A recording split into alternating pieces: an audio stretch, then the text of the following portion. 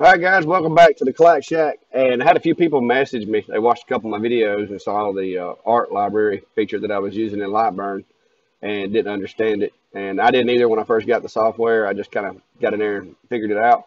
But I'm going to try to save you a little headache today, and I'll walk you through the process of using the library, setting it up, and show you how I do it. As always, I'm not an expert, and I don't work for Lightburn or any of the other companies. I do this for a hobby, and I've learned some things. I'm just going to pass those along to you. So if you like this kind of stuff, if this is helpful, and feel free to hit that subscribe button and check out some of my other videos. So here we go. I'm just going to go, and we're going to start from scratch with no art library whatsoever to kind of demonstrate how you get that thing to show up. So you just click up here at the window, and if you look down through here, you got all these little buttons that you can add. If you'll just check that one, it says art library, it'll populate this screen. Now, yours is not going to look like mine until you create a library. I can load my library because I have it saved, and I don't save it locally. Uh, I save it on a drive that's on my network is where all my art stays. That way it's on a different location in case my laptop dies. But once you get that art library created, you got all these things in there, then you can load them, and you don't have to go through the process of reassigning burns or anything like that. As far as like, you can set these for whatever you want them to burn at and just drag them over to your workspace. You can just drag and drop as many of these guys in your workspace as you want and put them together. Uh, it makes it a lot simpler. You ain't got to go looking for files. And typically, I keep things in here that I use on a regular basis. Like I even have this horsefly is gonna get me. I even have like these little shapes here. I drop the whole lot of them in my art file. And then if I figure out, okay, I want this one. I don't want the rest of them. I just take that right there and I cut that one out, and I'll delete the rest of them, and then paste that one back in, and then I can resize it to make it the shape that I want, or whatever the case may be. But you get the idea. So you can even do bulk prints and stuff if you got them. Big thing around here is horseshoes, so I got me a horseshoe in there. I'll put that on a bunch of designs. So the way that you're going to want to, and then a grid, I need a grid, I got a grid. So it's just, you can put anything in here that you want.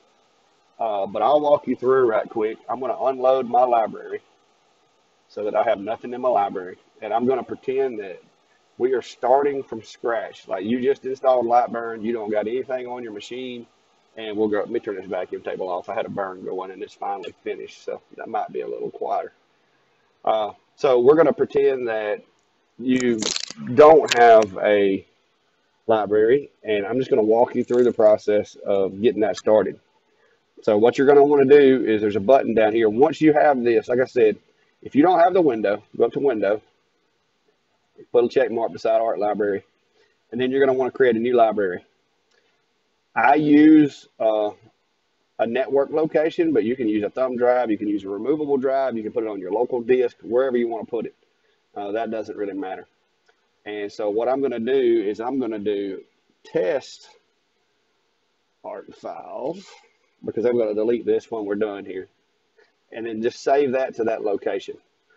Once it creates that database, then anything that goes in here will be, you can add it to it. So I'm gonna go over here to my downloads folder and import something, and we'll turn it into a burn. Okay, there's one. We'll do this one.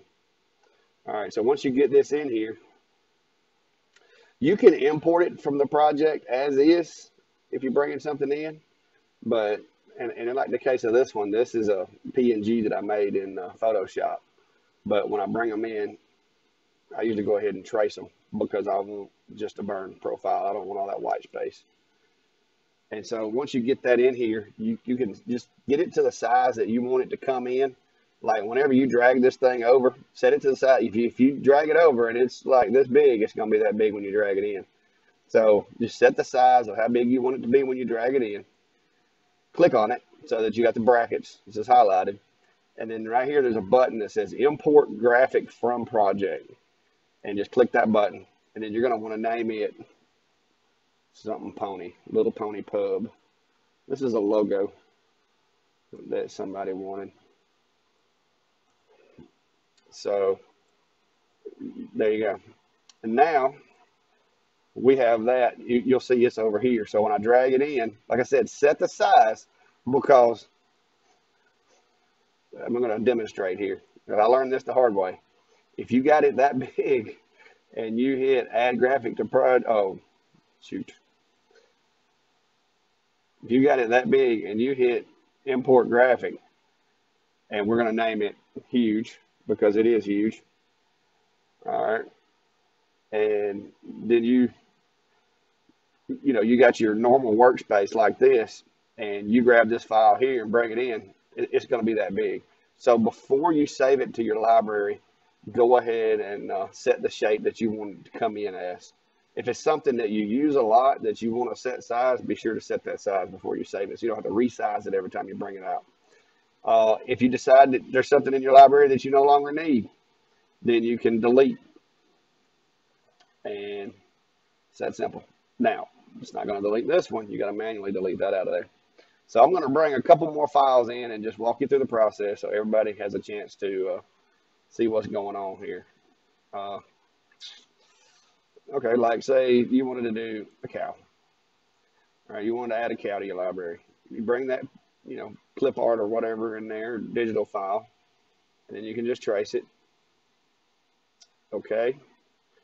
Make the cow the size that you want him to be in your library. So that's a good, decent size for a cow on my workspace.